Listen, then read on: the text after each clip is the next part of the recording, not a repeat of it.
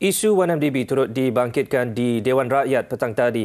Ahli Parlimen Titiwangsa Datuk Seri Johari Abdul Ghani berkata, penyelesaian membabitkan 2.5 bilion dolar Amerika atau 10.7 bilion ringgit yang dicapai dengan Goldman Sachs amat tidak adil kepada kerajaan Malaysia. Justru beliau menggesa kerajaan meneliti semula rundingan yang dilakukan pentadbiran terdahulu.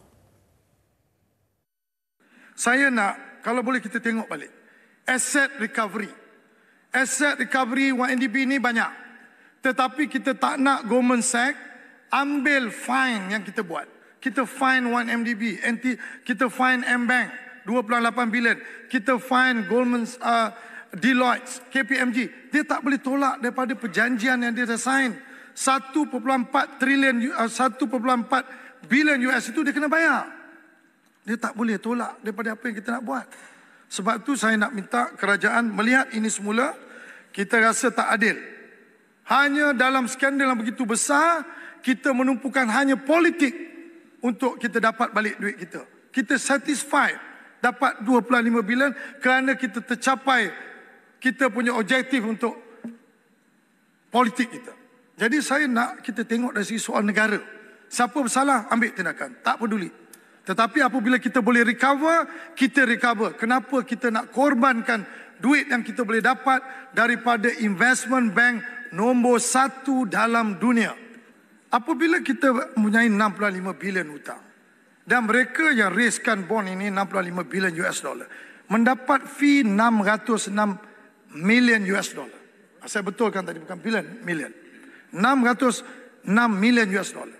Sudah tentu apabila kita ada lawyer yang mewakili 1MDB ini, dia mesti melihat ini secara total. Berapa banyak interest yang kita dah bayar. Soalnya sekarang ini, dulu mungkin kita tak tahu, tetapi bila kita dah tahu bahawa Goldman Sachs terlibat secara langsung, menjadi financial advisor dan juga lead manager. Dia juga advise dan dia juga beli bond tersebut dan dia pusing semua, akhirnya dia dapat banyak tu. Dan dia know that this bond is not necessary.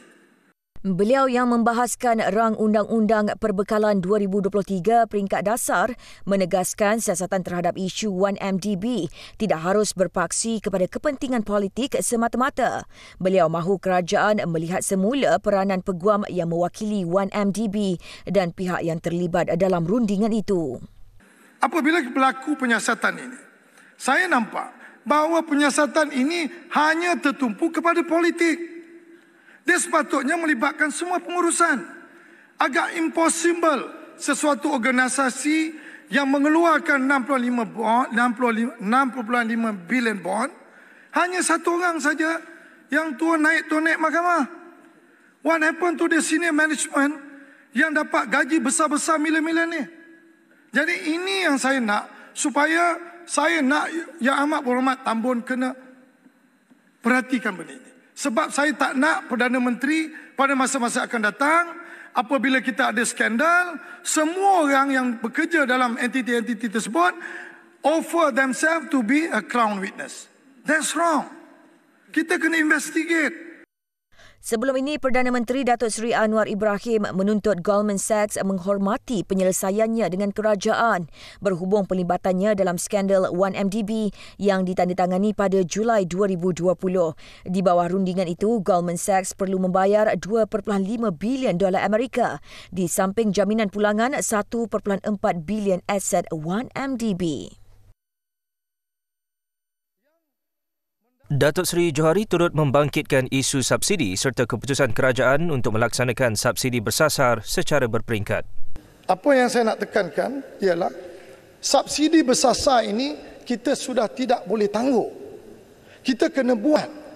Kalau kita tak buat, OE kita ini akan berterusan kita laporkan tanpa melihat bagaimana kita mengalihkan pembahagian subsidi ini kepada masyarakat-masyarakat yang memerlukan, dan dengan secara tidak langsung apabila kita nak membasmi kemiskinan, kita tak payah pinjam duit banyak sangat.